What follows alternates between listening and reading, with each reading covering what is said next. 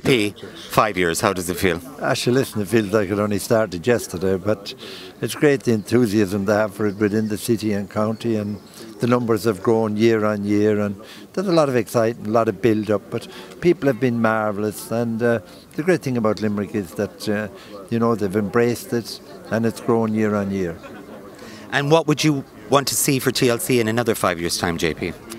Well, I think they've got to in excess of 20,000 people this year, which it's a phenomenal number considering the number of people we have in the county and city, and a lot of people have to work, But it's great that the younger people have embraced it, the schools. I think if the younger people can be educated into littering less or not littering at all, that we're going places. Helen O'Donnell, it is 5 years. What an amazing achievement. How do you feel? It's incredible. 5 years on, and the enthusiasm and the excitement is as major as ever. It's just it gets easier every year because more and more people, 21,000 people all over the city and county. Wow. It's quite extraordinary. And even driving in here, seeing the signs and the buzz, it's brilliant. So we'll have a very clean city and county at the end of today. And I suppose my wish is that, first thing is that we would do this more regularly, that people will use their pickers and use the gear that they get and clean on a regular basis, and that perhaps other counties will follow.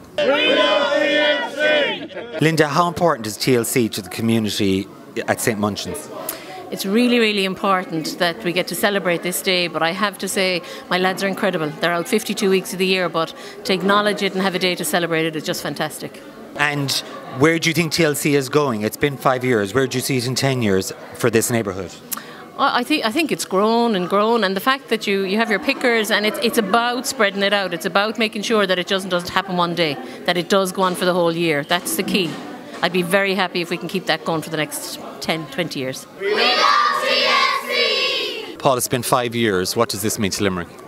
I don't know. I think the numbers we get out shows how much people enjoy it, or shows how much people maybe want to look after the city and the county and want to be part of a community. So I think we'd over 21,000 volunteers this year, which is amazing. It was probably the easiest year to get them as well. Probably the last few years has been probably advertising for this year, and it's been great. I think we had 8,000 school kids, so it's been a fantastic success, and I think hopefully now it's just becoming something you do. If you're from Limerick, Good Friday morning, this is just something you do. TLC is about what? Cleaning up the streets of Limerick? Yeah, and not using plastic because it ends up in our oceans and fish, and we eat fish, so we could eat the plastic. This is the future, people. This is the future. TLC, Dara 12.